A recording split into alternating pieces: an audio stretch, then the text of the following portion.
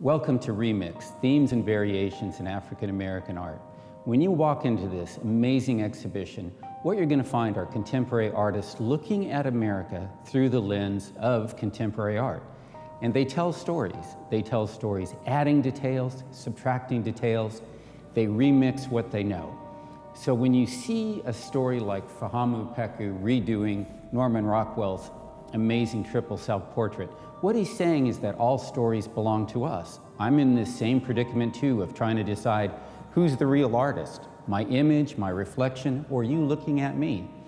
This is an exhibition sure to stimulate your mind to reinvestigate those same stories for yourself, and importantly, to appreciate the power and the vibrancy of African American art in American culture.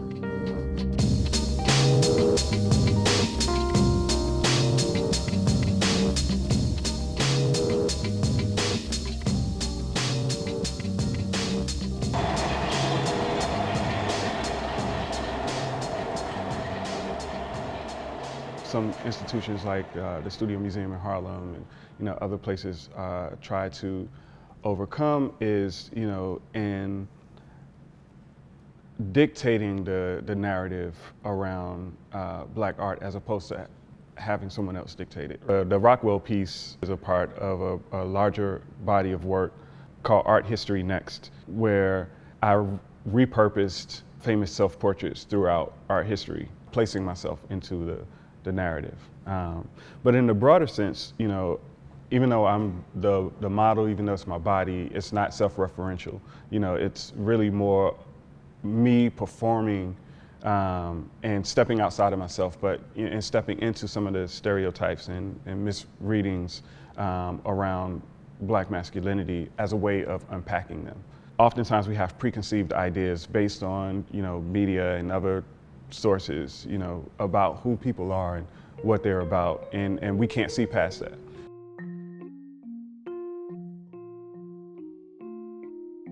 I guess that's what one could call artistic license. Take for instance this general that's standing behind me here.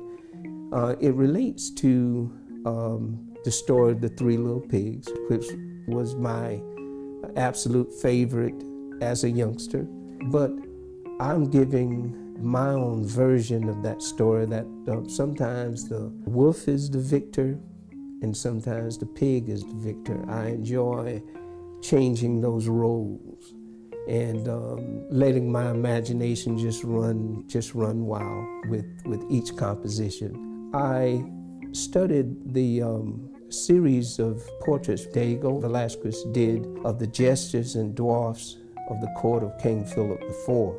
These individuals were considered as pets to the royal court. But when Velázquez portrayed these individuals, he portrayed them with dignity and respect. So when Tarleton Blackwell paints a hog, a wolf, or rooster, he paints them with dignity and respect. What's amazing me about Tarleton's work is Tarleton likes Velázquez. He almost paints like him, but he's not Velázquez. Velázquez didn't do hogs and wolves and things like that. Artists influence other artists. It's just that you take it someplace else. Jasper John paints flags. He doesn't paint a Confederate flag. Why would he? He paints targets. But mine is about targeted man. We see it all the time. We see it with the police now doing that. It's always been a part of our culture. These are the signs and the symbols and the language that we have. It's not a reappropriation. Ultimately, this is our history too. We're right here, it's a part of who we are. It's a continuum in American art.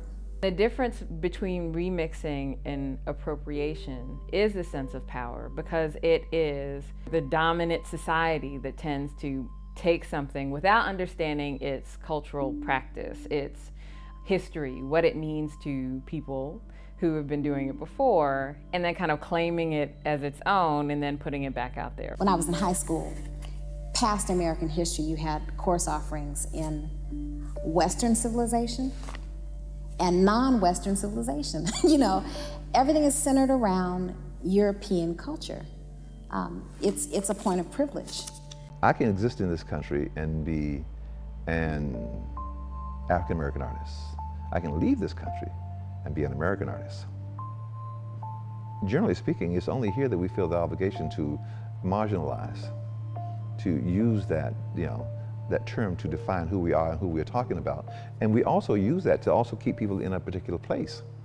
This piece was always really curious. It's called Nurturing, as in Amadou Diallo, and who was shot, I think, 46 times by police officers who had to empty their guns, load again, empty their guns and load again, and so on and so forth. And I think about that during that period, and then I look at what's happening around the country today between police officers and young African American men.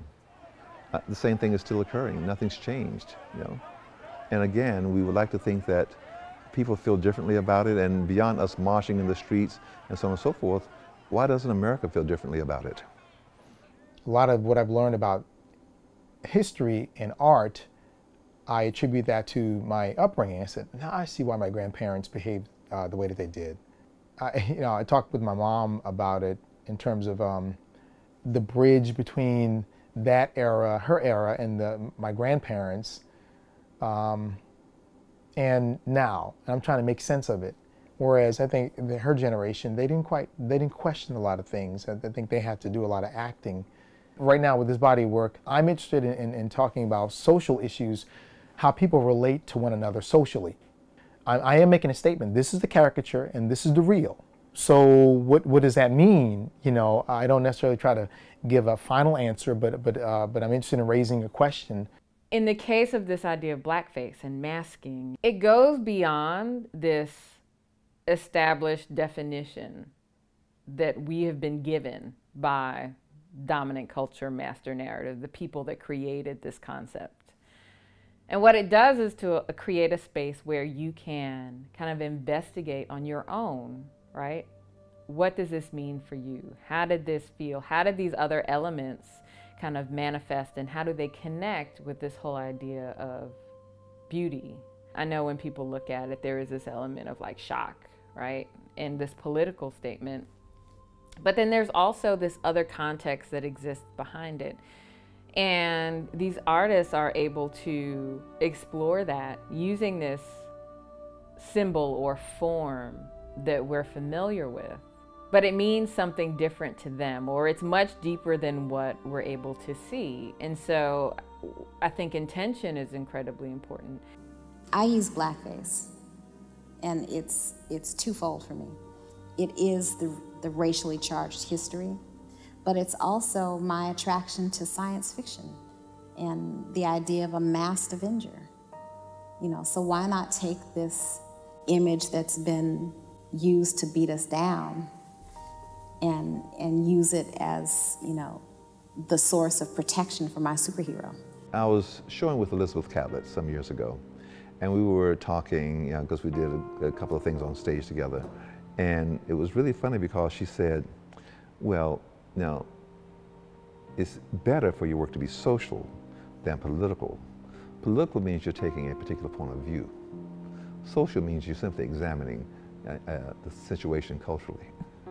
It's far, far less important, I think, for you to know where I'm coming from, and far more important to understand where you're coming from. Many people believe, erroneously, that you can separate art from society. Every artist paints out of his own experience, out of the result of his own encounter with the world. If African American artists painted just to be accepted by the mainstream, we wouldn't create any art. There are themes that emerge in this notion of identity formation that everybody can relate to. We all have those same challenges in trying to determine, our unique and individual voices that are informed by our experiences. At the moment I begin to block off, some aspect of myself for your comfortability, I'm shutting down the conversation. We can't go past that point. And for that reason, I don't shy away from difference. I don't shy away from what makes me different, because my experience as a black male doesn't speak for all black men. I'm an American who happens to be of African descent.